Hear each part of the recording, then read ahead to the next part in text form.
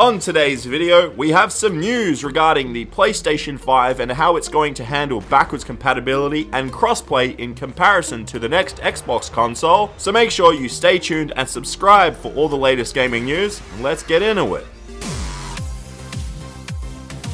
Here we go, back at it yet again with another video. G'day guys, I'm Champ Chong, and if you end up enjoying today's video and you had a great weekend playing video games, make sure you smack that like button real good. But anyway, we have a bunch of gaming news to get to in today's video. As I did state at the very beginning of the video, we're talking about the PlayStation 5 and its cross-gen right now, but later on in the video, make sure you stay tuned because there's a bunch of other stuff that we are talking about. But the first thing is the PlayStation 5, its crossplay and its backwards compatibility and all that, how it's going to work in comparison to the next Xbox console, the Project Scarlet, because, well, it's actually some sort of sad news because it isn't the best stuff out there from what we are hearing through these rumors. So the main topic at hand is that the PlayStation 5 looks like it will not allow exclusives to be able to be played from a PlayStation 5 to a PlayStation 4. What that means is, if let's say there was a Last of Us Part 3 and it was released on the PlayStation 5 as a main PlayStation 5 exclusive title, you won't be able to actually go back on the PlayStation 4 and have it as a game on there. The reason this is actually kind of a big deal is that if you take the Xbox brand on hand, with the Microsoft exclusives, what they will allow you to do with Halo Infinite, which is a launch title on the next Xbox, for example, is that it'll be able to be played on pretty much every Microsoft system. So it'll let you play it on the next gen Xbox, which will be the Project Scarlet at the point in time, that's what we are calling it. And then you've got the Xbox One S, the Xbox One X, and just the Xbox One family in general. And also the PC side of things will allow you to play it on there too. So Xbox and Microsoft will allow you to play all your Xbox games on no matter what system if you're just in that Microsoft family, and that's really, really amazing news. We've kind of already known that, but the sad news comes on the PlayStation side of things, and this is where it really, really sucks because, well, if you buy a game that's just launched on the PlayStation 5, it's only going to be on the PlayStation 5. It won't be able to be cross-played or cross-gen played in any sort of way, and that really sucks. The only potential we do have right now is that if a game does originally come out on a PS4, it will be allowed to be able to play on a PlayStation 5 eventually. Also, just a side note, and just to clarify everything for you guys, this is for exclusive games. Now, for multi-platform games that are third-party created, for example, anything from like EA or Ubisoft, that isn't just on PlayStation, that's on everything on Xbox, Nintendo, and PlayStation, and PC and whatnot, well, those games, they're going to be able to go through cross-gen play and everything like that. But if it's a game that's coming from like Santa Monica Studios or any of the other studios that PlayStation do have as first-party studios like God of War or Uncharted or anything along those lines, those games, if they come out on PlayStation 5 first, that's it for them. They're on PlayStation 5 and that's what you've got to deal with. You can't go back and have that game on a PS4 in any way. But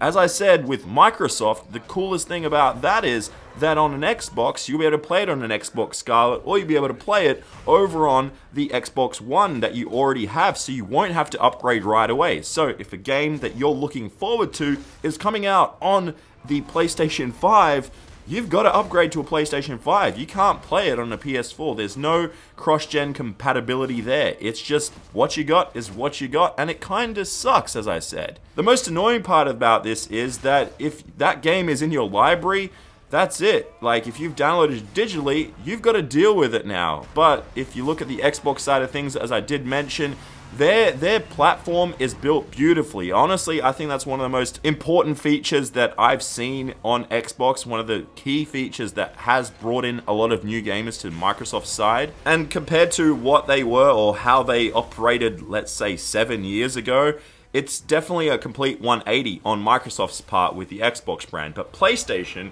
for a company that's for the players or for the gamers, whatever their tagline is, I think this is very disappointing. I'm hoping that this doesn't become the truth, that this isn't official and this isn't final. But according to the infrastructure, just the way the software is implemented on PlayStation side of things, it's most likely going to be this way. And let me know if this is going to be a really big disappointment to you guys in the comments down below, because for me, it is. Like, I know a lot of people out there, they can't upgrade right away because, well, it's a lot of money to upgrade to a brand new generational console, and not everyone out there can do that. Luckily, they do come around like Christmas time, holiday season, which is good. It allows people to buy it because they are in that holiday spending spirit, but at the same time, not everyone's going to get that new console right away, but they may want to have that new game. But on the Xbox side of things, as I said, with Halo Infinite, you won't have to upgrade to the next gen Xbox, the Xbox Scarlet. You'll be able to play it on an Xbox One or your PC. So that's a really, really big step on, or I guess big check mark on Xbox's side of things compared to PlayStation. Let me know what you guys think regarding this. This is actually some pretty big news right here. It's sad news. But yeah, we're going to have to wait and see what Sony does with this. But according to the software and hardware, how it's all actually working, we may not actually see that. And with so many people playing digitally, it shouldn't really matter these days, but for some reason it does. I guess Sony just, I don't know, they're just, the way that they practice things isn't the best. I'm really hoping this doesn't come to 100% truth and they do figure out different ways to do this. But we'll have to wait and see, and I'll definitely keep you guys updated on that. But in the meantime, that's it for that piece of news. Now we are moving on to the next news on today's video. And I guess this is also some sad news, but not really. It's actually really awesome. So, as you guys know, I'm a massive Star Wars fan. Heck, I'm wearing a Star Wars t-shirt in this video, just coincidentally. I totally forgot I was even going to report on this in today's video. But a new scene from the new Star Wars movie will be premiering in Fortnite. And the reason I said this is sad news is because, well, it's in Fortnite. Who wants to load up Fortnite to see Star Wars? Well, not me, because I'm not playing that game, and I'm pretty sure most of you guys don't play it anymore either, but I guess this is some sort of desperation attempt by Epic Games and Disney combining yet again, and well, yeah, we're getting a new scene from the next film, which is Rise of the Skywalker. Whoops, I messed up my words there, but like, I don't know why they're doing this, because at the end of the day, I know most of us will not care. Instead, we're not going to load up Fortnite and see the new scene from Star Wars Last Jedi. What we're going to do is actually be quite smart and wait a couple of minutes, because then it's just going to be on Twitter and on Reddit and all the websites out there, all over social media, and we won't have to load up Fortnite again. I think this is kind of a way to try for like Epic Games to get a lot of gamers back in, a lot of Star Wars fans. Like, I got Yoda over there, I got Darth Vader, I got the shirt on. Just happens so I'm a massive Star Wars fan, but I'm not going to load up Fortnite. That's just me. I know some of you guys might still play this game. It is a decent game, but once they just got crazy with the crazy building, I just gave up on that game, and I just can't go back to it. My shooting is still accurate as hell, but I ain't getting on that game. It's just not going to happen. Sorry, Disney. Sorry, Epic Games. I'm not falling for your trap. It's a trap. That's it. It's a trap. So I'm not going to get into it. But yeah, may the floss be with you.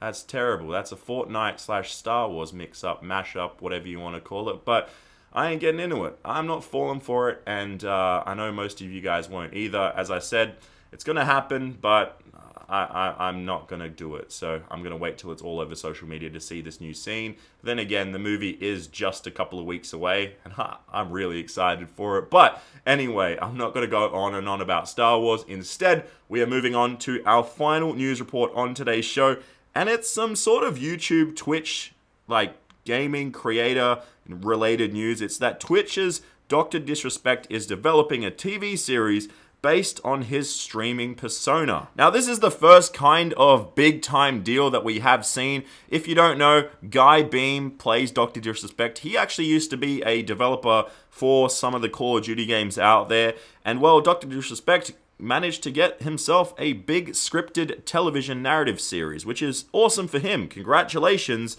But I really don't know where this is going to go, because right now, at this point in time, there aren't any solid details about the show in any way. But what Dr. Disrespect did tell The Hollywood Reporter is that some early discussions around animation. So maybe it's a fully animated series or some sort of live show, live action show with animations at certain scenes, because maybe it'll come down to production costs and whatnot, and they switch to animation, which could be a really, really fun series to see Dr. Disrespect on television. I'm sure sure he's probably getting paid millions upon millions of dollars. And congratulations, I love it. I love when I see content creators get paid big time by the mainstream media and that classic television and all that. But, man, I don't know. I'd rather see Doc just do his Twitch thing, and I'm surprised he actually took that Twitch deal and didn't go to Mixer or anything like that. He's stuck on Twitch, even though I'm sure he's not a fan of Twitch, and a lot of people aren't either because of the way that they practice things and their TOS and all that. But yeah, congratulations, Dr. Disrespect. But what I will say at the same time is that if this television series is based on him in any sort of way and not just Dr. Disrespect, and I'm talking about Guy Beam, man, that two-time champion back-to-back, you don't want to see his two-timing on the show either. Oh, man, I probably shouldn't have gone there, but I just went there, and that's it. That's it for the gaming news. I'm going to end it right there before it gets even worse. So, hopefully you guys did enjoy today's video. Please smack the like button if you did, and also subscribe with the notification bell on if you are a brand new viewer. And if you're already a subscriber, make sure that notification bell is on so you know when I do upload videos. But until then, I'm going to go and enjoy a meal. See you later.